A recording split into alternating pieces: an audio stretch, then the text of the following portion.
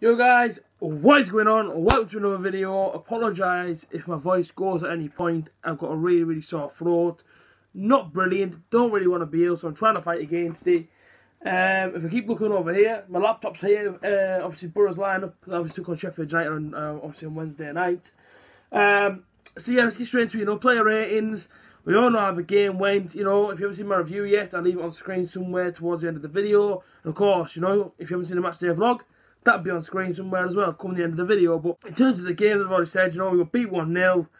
First half, we matched them. Second half, got a man sent off, all went down the pan.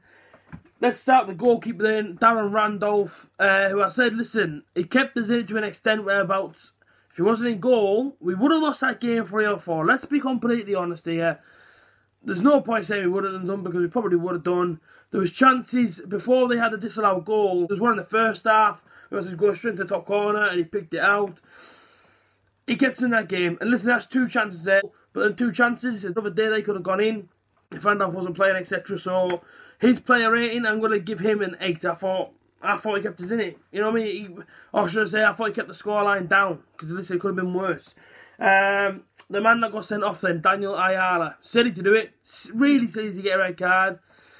We go into Blackburn now on Sunday. We go, what, 3 defenders? Shotton, Fry and Friend. We might have to call up Mitrovic. We might have to get Spence as well, obviously, you know what I mean, from the under-23s. It's good that we can actually fall back on them.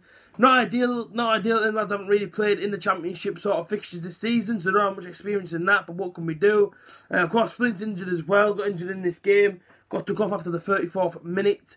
But yeah, Ayala, red card, it didn't help no one, I'm just going to give him a 6. Of course, Aidan Flint, he went off with obviously an injury, there's nothing he could have done. He looked pretty strong until that point, to be fair. I don't know what injury he's picked up, but as far as we know, he's going to make a last minute thing on Sunday. Will he play, will he not? But it isn't looking very promising. Can't really give him a rating, but if I have to give him anything, I give him a 5. And that's just a neutral 5. And there's nothing more I could give him. I can't give him less, I can't give him higher. And of course, he went off with an injury. So Flinty, nothing against him, he just gets a 5. Next one, Dale Fry. Picked up performance, I would say. And what I mean by that is, against Leeds, I thought first half wise, it wasn't really his game. I thought he played terrible. But he sorted himself out for Sheffield United. He played a little bit better than what he did against Leeds in the first half. So for Dale, I'd give him probably a 7. Next one, Ryan Shotton, obviously played the right back position. Picked up a yellow card as well. But, he didn't do too badly. He just come back from injury. Started to find his feet again after the injury. You know what I mean? He's not looking too bad for us. So I probably gave Ryan Shotton probably a 6. Yeah, he wasn't too bad. He was alright. Moving into the midfield then, John Obi Mikel. He is sublime. He's absolutely amazing. What midfielder we've got in John Obi Mikel. Absolutely class. I'm going to give him probably a 7. George Saville, he left the pitch on the 67th minute. But before he went off, I thought he was attacking well. He was trying to get into areas. Maybe he didn't have his best game because maybe he couldn't create that sort of space that he wanted to get into, etc. I'd probably give George Saville a 6. Who else is on here? Oh, sorry, yeah, as well. George Friend, I completely missed him. Yeah, George Friend, I'd probably give him a 6 as well. We'll go for Lewis Wing.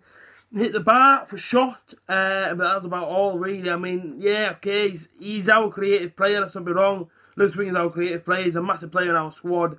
Probably give him a 7. Johnny Howson's the next one. Yeah, Johnny Howson gives it all every single week. You know what I mean? Runs himself into the ground every single week and week out. You know what I mean? That guy gives it. And Johnny Howson, for me, is a fantastic player from Middlesbrough. Especially this season, he's really come on leaps and bounds. Really impressed by him this season. So yeah, Johnny Howson probably get a 7. Who's next? Jordan Ugill played up front by himself for the majority of the game until, of course, Britson Bolongo joined him. He had a shot in the first half, I was got tipped away. But like I say, one up front, I think their back 4 sort of dealt with it. You know what I mean? They knew there was no real threat. You know what I mean? There's one strike up front, it's going to be easy for them. So yeah, Jordan Ugill for me, he tries and he tries and he tries. He's a battering ram at the top of the pitch. He gets all the ball, he needs someone there. If there's no one there for him, he gets intercepted, etc.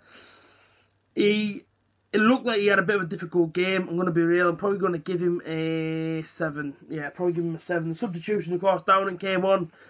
Didn't do too badly. Do you know what I mean? Didn't do too badly. Give him a 6.